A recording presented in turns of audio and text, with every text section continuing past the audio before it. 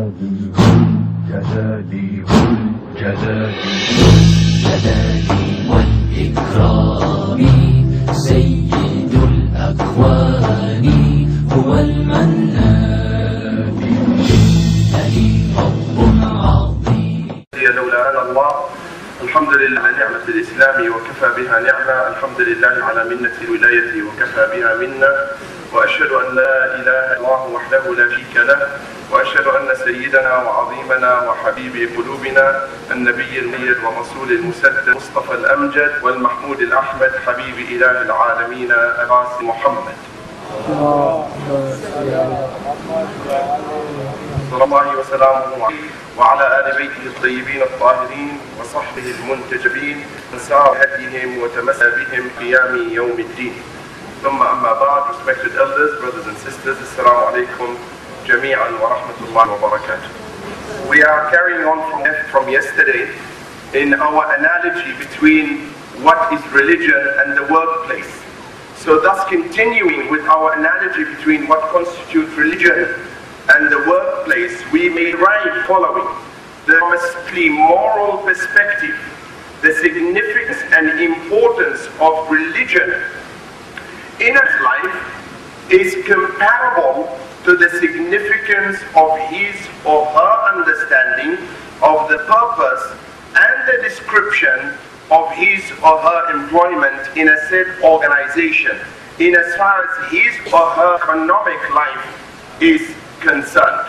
What we are trying to say is that just as an employee is not likely to be effective or successful without realizing and filling the expectation that his employers have of him or her, and is also likely to live a life which is coherent, the moral aspect of his existence without religion.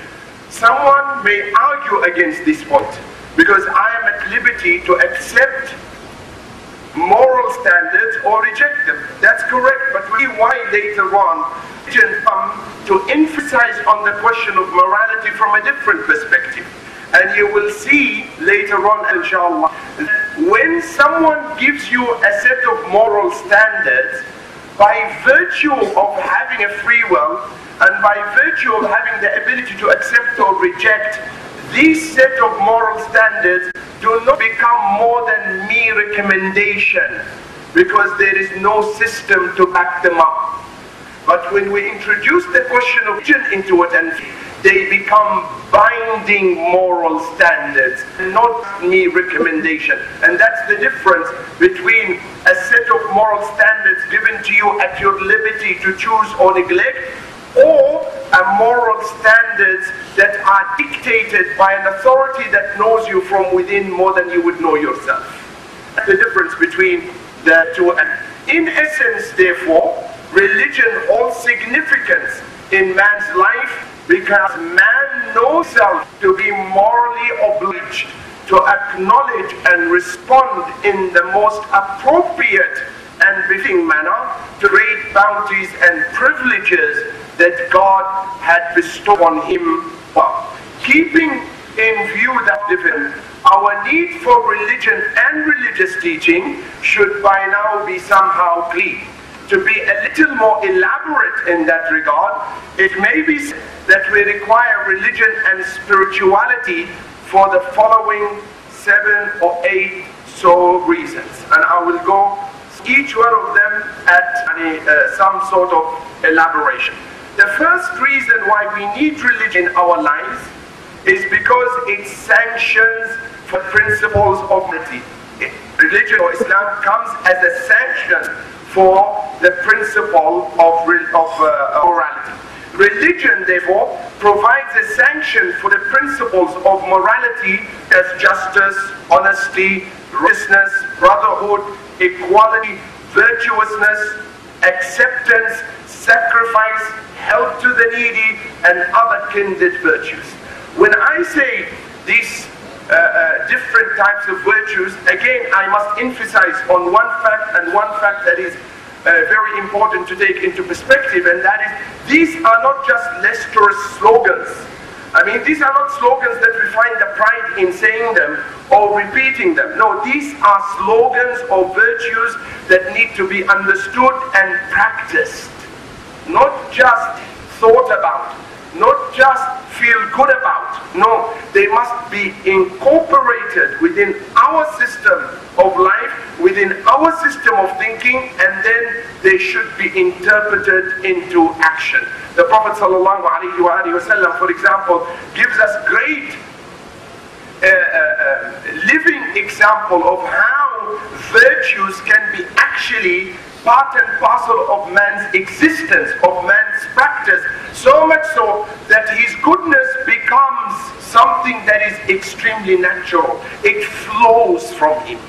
It flows towards others without having to exercise any form of what? Any form of pressure, any form of formalities, any form of showing off, no, it just simply flows from you without having to put on an act of goodness, or an act of righteousness, or an act of virtuousness. No, it comes as a natural flow from your system to be virtuous, to be kind, to extend help to the needy. It flows without expectation of anything in return. This is something that you need to keep in mind. What often hurts us as a human being? What often hurts us as a human being is the expectation for our good work. Yani we expect to be recognized. When we don't, we feel down. We feel stressed, we feel depressed. Why? Because our goodness has not been appreciated by our peers. I say, your goodness has already been appreciated because it is done for the sake of the one and only Allah subhanahu wa ta'ala, who receives that goodness before anyone else. For example, Imam Hassan salawatullahi salamu alayhi, when a poor person or a needy person would come to him, he would take a dinar, which is equivalent to $1, for example. He places it in the hand of a poor person, and then he asks the poor person, can you please open your hand again? So the poor person says, you want your dollar again? No, I don't want your dollar again. But I want to kiss that dollar. When Imam Hassan was asked why, he said, because now I know it had fallen into the hands of Allah. I know now it had touched the hand of Allah. Not that Allah is physical, or that Allah is a mass, God forbid. No, but now it has been received by Allah subhanahu wa ta'ala. Say it yourself, you know what? When we give to the poor, they are the ones who are doing us a favor, not us. Huh? They are the ones who are doing us a favor. So what happens is that Fatima Zahra, salamullah alayha, before she used to give money to the poor that used to come to her doorstep, she used to go and get perfume. She used to soak the dollar or the dirham in perfume, and then her maids, fidda and all this. This is a strange phenomenon. Why are you dipping this dollar or dirham in perfume? She said, because it's gonna fall in the hands of the most supreme. And when I want to give something, it has to be at its best. Huh? Give Allah what is best. Don't give Allah what is left. Huh?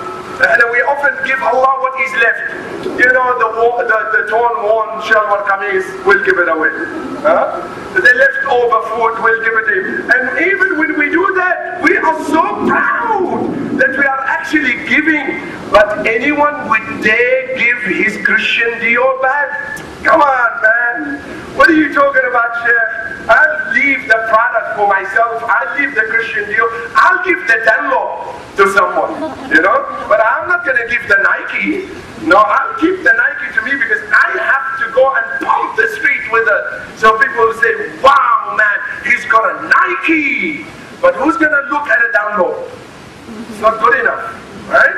Although you will be doing yourself a favor if you train yourself how to give what is best as opposed to giving what is left. And the Prophet ﷺ reminds us through the ayat in the Quran in which Allah tells us, لَن تَنَالُوا الْبِرَّ حَتَّى تُنْفِقُوا مِمَّا تُحِبُّونَ. You shall never attain true faith unless or until you pay of that you love most.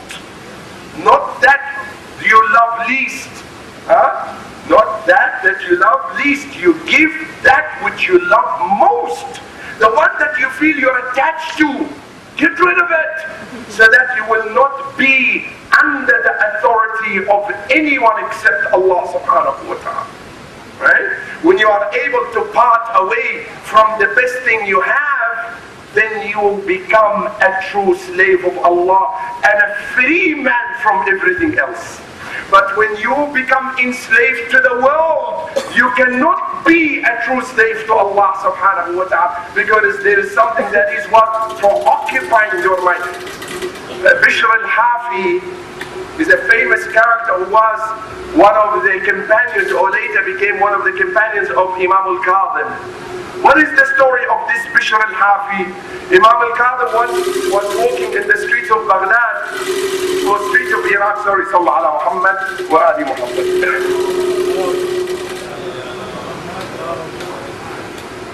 So what happens? As he was walking, he comes past the house of Bishr, someone by the name of Bishr. So he hears music, ladies, girls singing. The Imam thinks it's an Indian movie going on, you know. So he's going past, and all of a sudden, one of the servants of Bishr, may Allah honor you, is placing the bins outside, the rubbish outside. So the Imam asks, who is the owner of this house? She says, Bishr. He says, look what the Imam asks. Is he a slave or a master? What is it? She said, woe unto you. Bishr! It's like saying, Obama, this guy is, the richest man in Iraq, you don't know him? Of course he's a master. He said, yes, you're right, he's not a slave. Because if he was a slave, he wouldn't do something like that. And he left. Now, the servant goes back. He says, where have you been all this time? I need you. She said, this funny man came outside and started talking to me and asking you whether you're a master or a slave. And Bishr says, oh, what did you tell him? He said, of course I told him you're a master. He said, what did he tell you when you said to him, I was a master? She said, he replied, yes, indeed, he's a free man, because he was a slave, he wouldn't do what he was doing. Oh, bombshell. Bombshell hits the head of Bishr al-Hafi. What happens to Bishr? Leaves his house, leaves his guest, and runs after the Imam barefooted. That's where the name Hafi comes. Hafi means barefooted. He forgot to even put his shoes on. So he assumed the name Bishr the barefooted. And he runs after the Imam and said, yeah, Imam. He doesn't know. He said, hey man. He stops. He said, what did you mean when you say, I am a free person, if I was a slave, I wouldn't do this? Imam said, if you were a slave of Allah, you would not disobey him. So you are free from Allah. Now you are free from Allah, you're a free man. Because you can sin as much as you want, because if you were the slave of Allah, you wouldn't disobey him. From that moment onward, Bishr becomes penniless. He gives all his money for the sake of Allah. He says to Imam, can I follow you and be one of your disciples? Imam says, لَن تَنَالُوا الْبِرَّ حَتَّى تُنْفِقُوا مِمَّا تُحِبُّونَ. You shall never attain righteousness until you give that of you love the most. Yeah, show us. أَحَسِبَ النَّاسَ أَن يُتْرَكُوا أَن يَقُولُوا آمَنَّا. Do people think that they would live to say, we are believers, and they will not be put to the trials and tests? No, they have to be put to the trials so they could get connected to Allah subhanahu wa ta'ala. By doing so, nothing becomes important to you anymore. Abu Dhar was asked, oh Abu Dhar, why do we hate the hereafter and love the dunya? Valid question, huh? No one, everyone says in the layali of Qadr, oh Allah, prolong my life. No one says, oh Allah, shorten my life. I'd love to meet you. Right? Of course, all of us want to meet Allah, but still we want to live. So, right? And we want to live longer. So he said, why? Abu Dhar said, because people by nature do not like to move from a place which is built to a place which is ruined.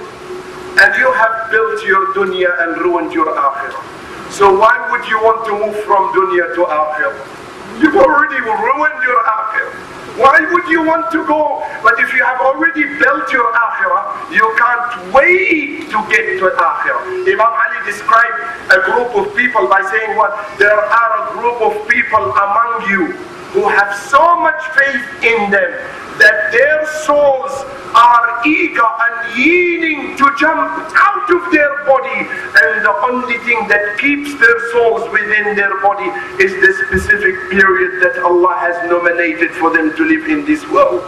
Had it not been that they had to live this period of time in this world, their soul would have already left their bodies in anticipation of Allah subhanahu wa ta'ala. Why? Because they've already constructed their akhirah. It is funny, brothers and sisters, that how we are the ones who either make or break our outcome in the hereafter. The Prophet, when he was taken into the journey of ascension, it's called Al-Mi'raj, you know, he's taken into heaven, he's escorted by Jibreel salamullah alayh on a tour to see Jannah. So all of a sudden the Prophet notices Malaika working and then they're sitting down. Then all of a sudden they resume work, then they sit down. Then they resume work, then they sit down. And then all of a sudden there is no more material left. Like there's no bricks, there is no more. Of course the bricks of Jannah are made from gold and silver and rubies and pearls, not your average, you know, sandstone and what have you in this one. But these rubies and stones all of a sudden become what? Become non-existent. So that caught the attention of Rasulullah. He said, oh Jibreel, what's going on? He said, these malaika are out of building material. He said, how? This is Jannah.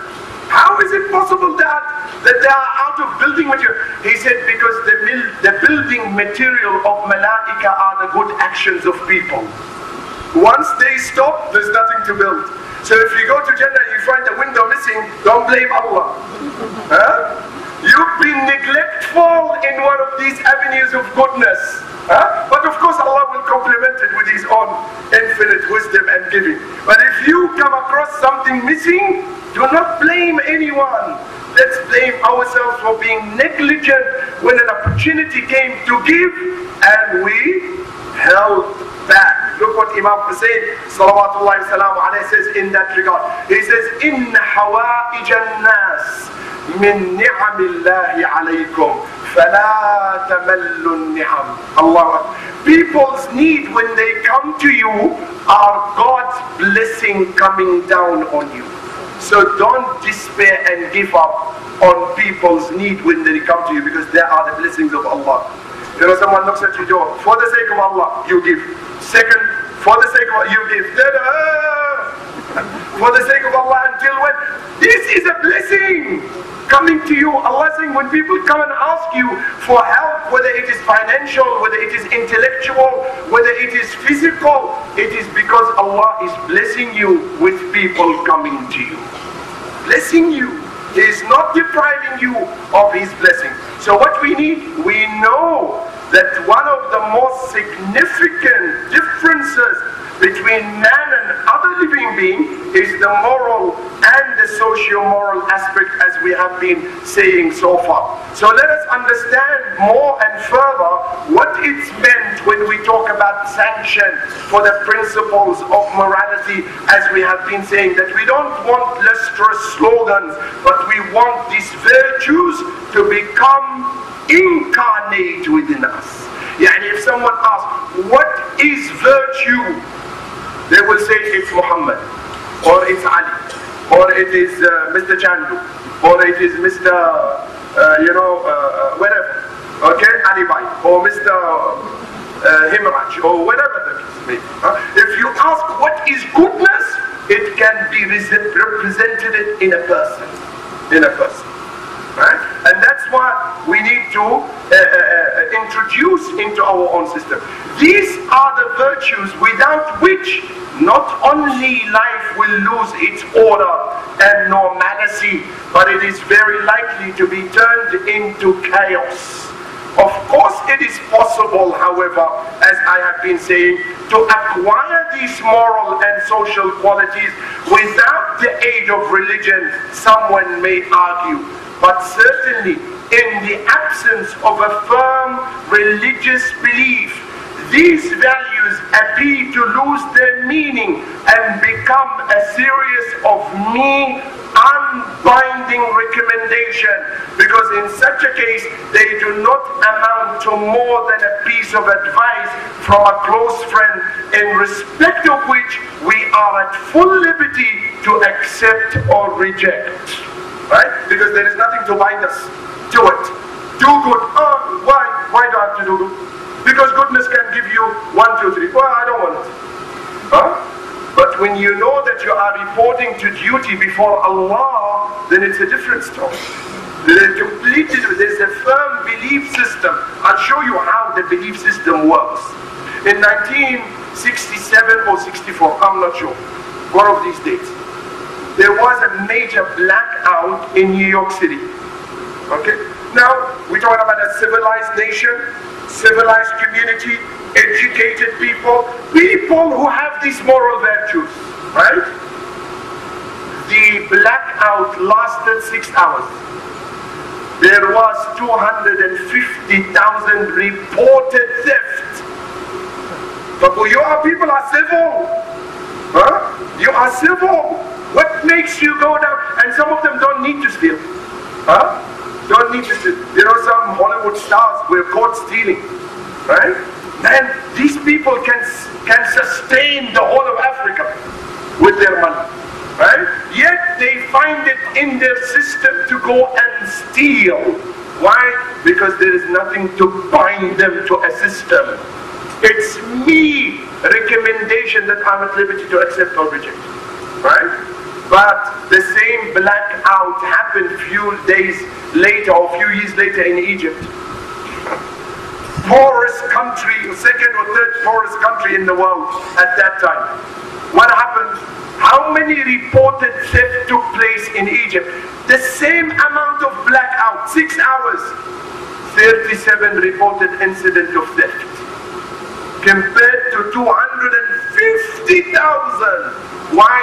Because there is a system working at hand. What is that system? The most corrupt security system is in Egypt. Right? But there is the perfect system of security called what? God consciousness. Huh? God consciousness. Like the Prophet ﷺ says to Imam Ali and to the Muslims, he said, اعبد الله كأنك تراه فإن لم تكن تراه فإنه يراك. Worship Allah as if He is in front of you. But since you are unable to see your Allah because of your limitation, then make sure that you believe that He's watching over you. When you worship Him, know that He's watching you. He knows every single movement that you are doing. Not only every single movement, He knows every thought that is going through your mind. Every thought that is going through your mind. And that's why we need religion to bind us to that belief system that gives me that dictate to remain steadfast in as far as my virtues is concerned. Because I don't report to anyone on earth, I only report to heaven. I only report to heaven.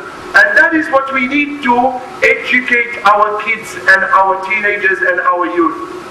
I don't need, when I speak to my daughters or my son, to tell him, you know what, I will be angry if you broke the house rules. Who are you for you to get angry at your children if they break the house rules? Link your children to Allah, not to you. Because one day you will not be around for them. Right?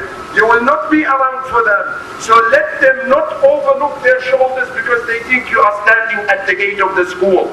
And once you disappear, come on guys, let's flirt. Right? No. Let's flirt. There is no question of flirting. Why? Because now I'm linked with my internal system to the watchful eye of Allah, not to my parents. I don't report to my parents. I report to my God. I don't want to lose connectivity with Him, not because I'm afraid of hellfire. No, that's another concept we should wipe out. Like Imam Ali says, oh Allah, I did not worship you out of greed for your paradise or out of fear of your hellfire, but I worshipped you because you were worthy of being worshipped, so I turned to you. Allah, you are worthy. Whether there is Jannah or Nar, who cares? As long as I'm connected to you, oh Allah, that's what makes me want to be in affinity with you. Just like, you know, when two young, beautiful, you know, lovers in a halal way. Don't get ideas. The Sheikh is giving fatwa to become a lover. No, you can't. But in a halal way, you know, when you get engaged and you know the best time of your life is at that particular time, right? Because what connects you to that person? What is it? Is it fear? Is it hope? Or is it that me chemistry? That me connection that you synchronize with one another? So much so that if your bride-to-be tells you, why do you report to duty always at 6 o'clock at night? Ya akhi, come at 4. When she says that to you, you will come at Fajr namaz. Right? Why? Because you want to impress. No. Because you are frightened that she will barbecue you. She can't. But I'll tell you what you're afraid of. You're afraid that she may disconnect you. She says, listen, look, I've given you ample chance, I don't want to see your face anymore. No, why, please? Huh? Wallah, I won't do it again. She doesn't have the means to get to you except what? Through disconnecting you, right? And then Amir al-Mu'mineen comes to tell us about this disconnection. In Dua Kumail, he says, Hab anni sabartu ala harri narik. Let's say perchance, oh Allah, that I bear the torment of your hellfire. But how can I bear the torment of your separation? How can I bear the torment of being separated from you? Put me in hellfire, but let me be connected to you, I'll be satisfied. But don't sever this connection, because you are the source of my existence. And without you, I become a non-entity. I become a non-entity. And that's why we say connection on the basis of love is far more greater than connecting on the basis of fear. Because the moment that fear goes, there is no more connection. Right? The first thing you want to leave behind is what? Is God. And often that's what happened with our kids. The first thing they leave behind when they go to college is what? Is God and religion. Why? Because it has been taught to them in a horrible way. You break a glass, God is going to barbecue. Damn it, over the glass! He's going to barbecue me. Then what will He do if I kill someone? What He will do if I, usurp the right of someone or take his money? If it's over a glass, He's going to kill me. Then can you imagine if I do something more severe? Then I don't want to know that God. And I don't want to be party to that God. And I don't want to be in affinity to that God. You know, next door to you there is a country called Bangladesh, right? It was part of your country. There was a writer who became later on the most, advocate against Islam. Why? She hates Islam. She wrote books against Islam. And in one of the CNN interviews, one of the people who was interviewing her, he says, what made you turn against your faith and think that your faith is not right? She said, my mom. Whoa.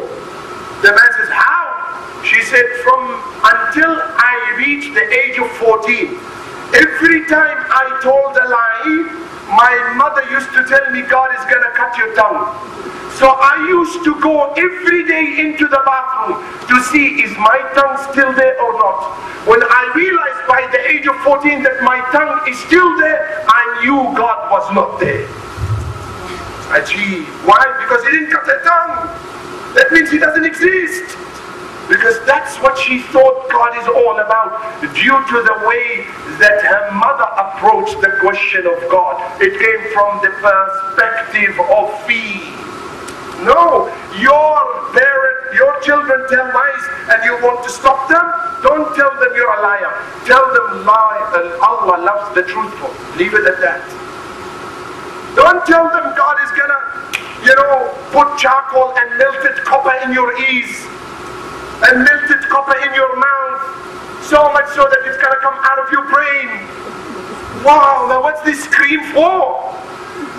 What's this? The living dead. I don't want to be party to this.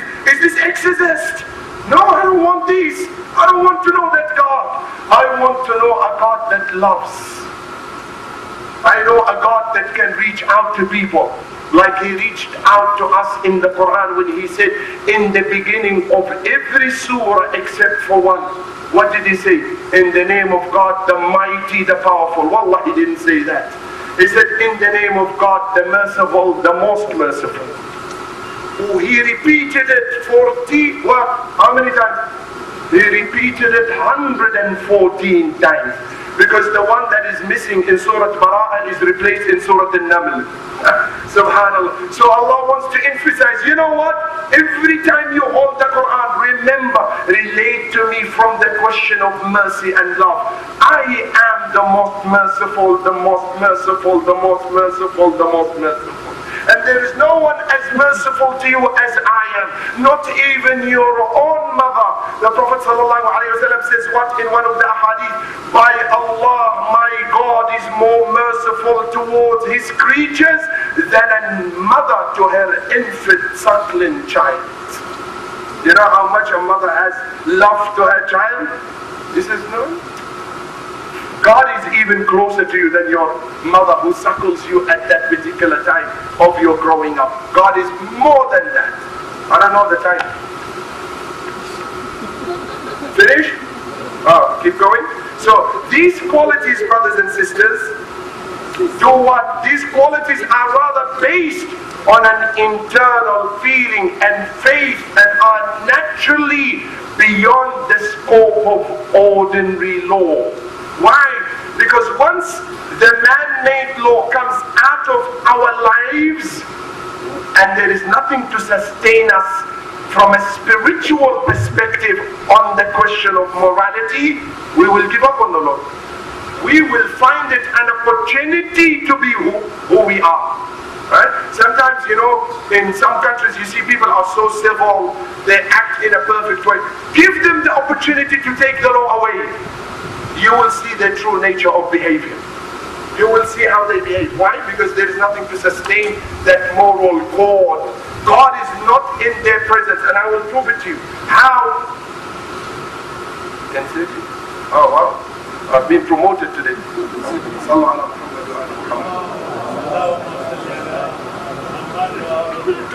Salawat is so low.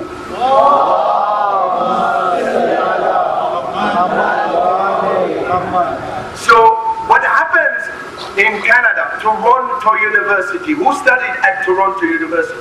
Anyone? Okay. Toronto University reports that they made a survey. I'll give you the reference to the survey. I've got it in my notes. What does this survey do? The survey realized that there is a lot of attack on female students. So they said, let's see, do we really have a problem? Let's ask the students. So they sent out a survey to the male students of Toronto University. The whole survey is one question. What is the question? Given the opportunity to rape someone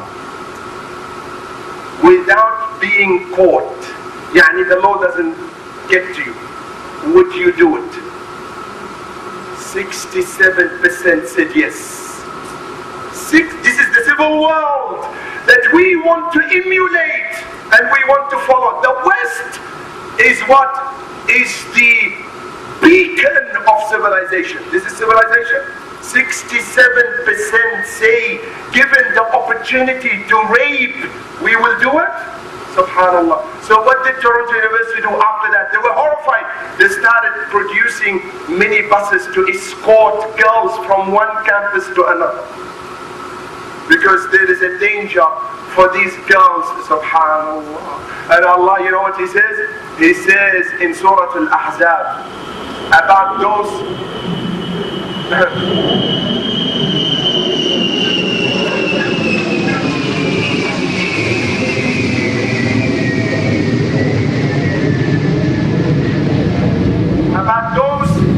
who prescribe to modesty.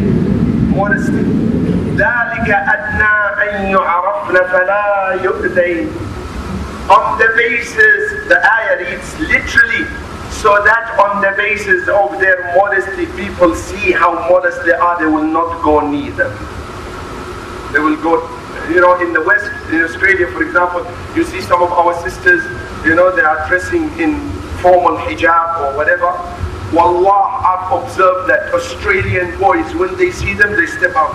They go back to sleep. You know? But when someone comes with, you know, the fake eyelashes, with the acrylics, with the Revlon, I don't know what mascara, the crack up on them, and the way they hint at them, sure, what's the beauty doing today? Where are you chilling out? Can we chill together? Beautiful. Subhanallah. This is what happens. Whether we want to realize it or not, whether we want to realize it or not, it is happening. Right? It is happening. Modesty is of profound importance. And modesty not for girls only, modesty for men, because they are the problem at times. If we didn't have perverts, women will be safe, right? They don't have to worry. But you know, when you get someone, the example I gave last time, he's carrying his tasbih with a bead up to here, right? And he goes, subhanallah, subhanallah, and a blonde comes, astaghfirullah, astaghfirullah. But keep with subhanallah, why are you shifting the mood? Keep subhanallah and stay away from that. Honor your dignity and modesty. Why are you perving on the dignity of other people? Respect other people's dignity, perchance God will respect your dignity. What gives you the right to hit at someone else's honor and sharaf and dignity? Protect your dignity. Allah says today, I was telling our sisters in the lecture of the afternoon, the Prophet ﷺ said what? He said, the Prophet said, Man affa an shay'in bil haram, mallakahu Allahu lahu bil halal. Whoever refrains from haram, God will give him the same thing in halal. The same thing. But do it for the sake of Allah. Say, Ya Allah, I don't want to touch it. Allah will give you something in halal. He will substitute it to you somehow in your life in a halal way. As we've been saying, it is only faith in the existence of an eternal being who knows man equally from within and without, and who has full control over him, that cultivates these virtues within man and impels him or her to automatic righteousness and adherence to duty. It is that system inside you. As Rasulullah, Imam Ali says, that God has sent you with two things, with an internal messenger and external messenger. As for your internal messenger, it's your heart, it's your mind, it's your intelligence. The external messenger is the prophets who come to synchronize the two together. How beautiful is that? How beautiful that Allah gives you the ability without any problem to identify the wrong, but then it corroborates it with that eternal being, which is Allah subhanahu wa ta'ala, to keep you always in watch over yourself. The well-known philosopher and historian Durant says in his book Pleasures of Philosophy that without the backing of religion, this guy is not a Muslim, He says, without the backing of religion, morality is nothing more than rationalization, as without it the sense of obligation disappears. The sense of obligation disappears, because nothing there to oblige you. Right? Once that authority goes away, you are at liberty to do anything. But the authority of Allah does not disappear, because you know what? Even if you don't pay regard to the authority of Allah, He will get you, whether you like it or not. Even if He gave you ample chances in this world, He will get you. All those tyrants who were above ground are now escaping underground. Right? Saddam, Najafi, Abdullah Saleh of Yemen, they're tyrants. They're tyrants. They didn't escape with their money from Allah subhanahu wa ta'ala. It couldn't protect them. It couldn't come to rescue them. No, Allah said, I will give you chances because I love you. I don't want to lose you. But it is you who can make that decision of coming back. Not me. Not me. It's up to you. Secondly, the second reason why we need the religion, power to endure adversities of life. How? Religion provides power for facing adversities and serves as a bulwark against undesirable reactions of despair and hopelessness. When you have faith in Allah, you never give up till the last minute. Right? Because the power of prayer sustains you.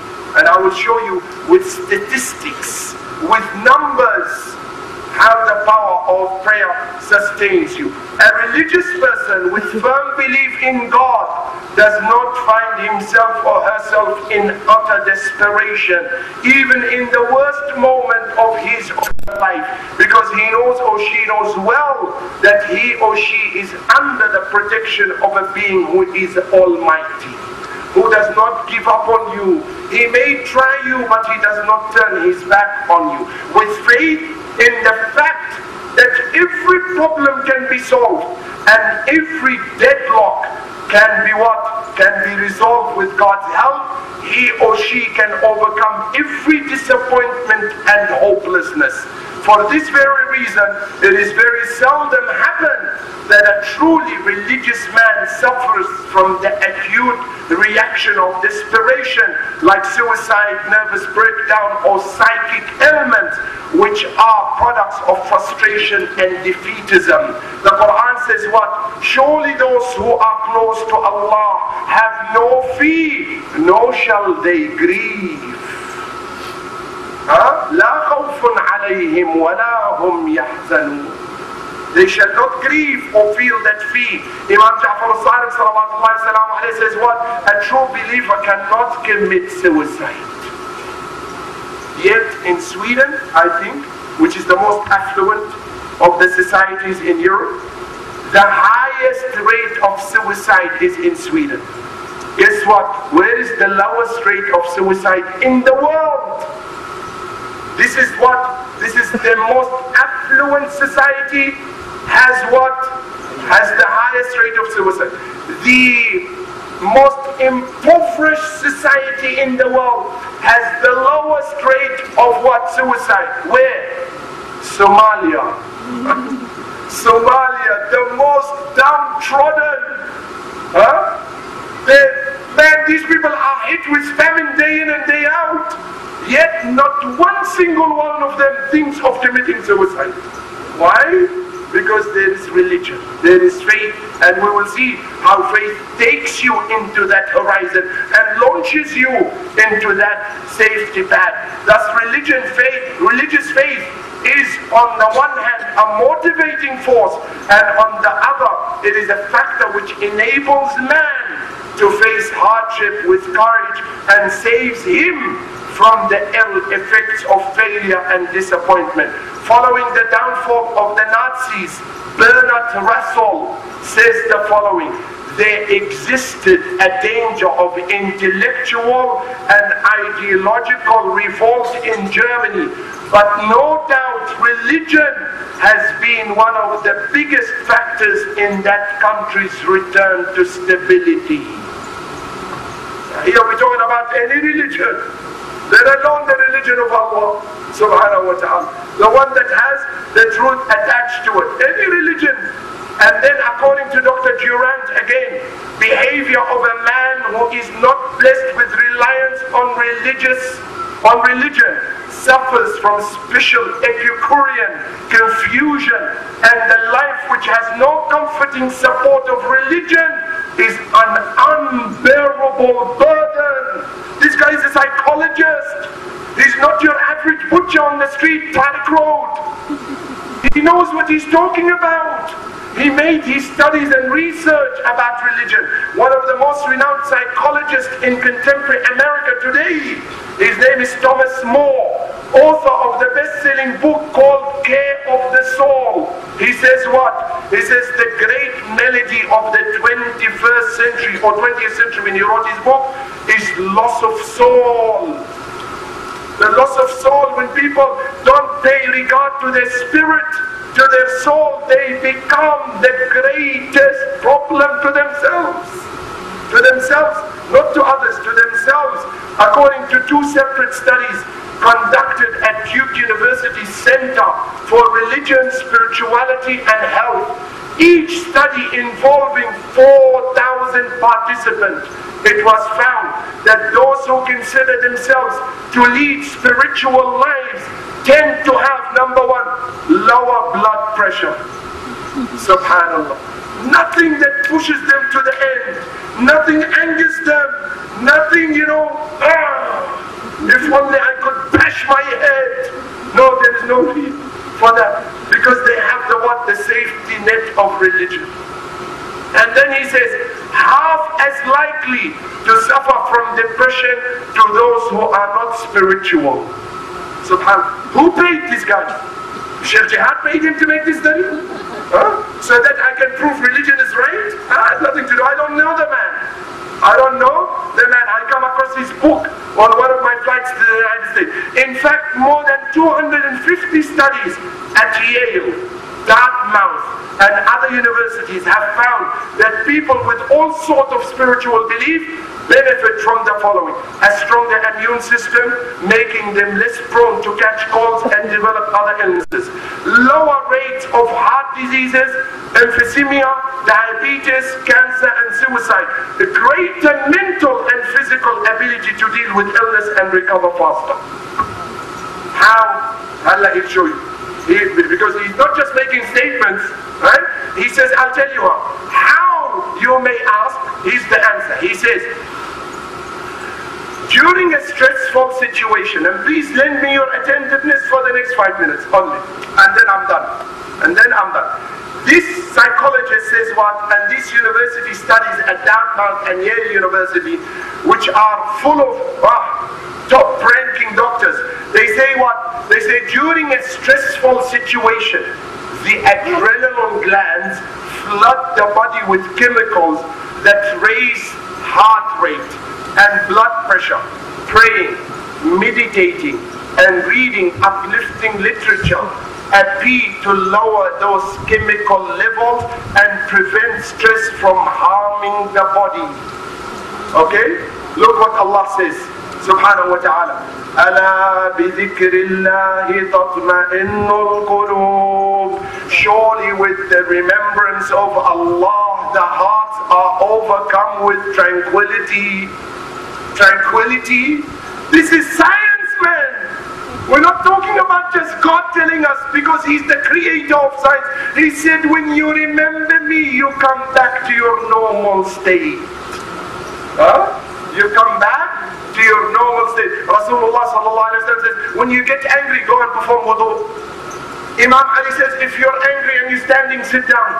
If you are sitting down, lie down and remember Allah subhanahu wa ta'ala. Immediately you would see your adrenaline glands coming back into balance. Because now what?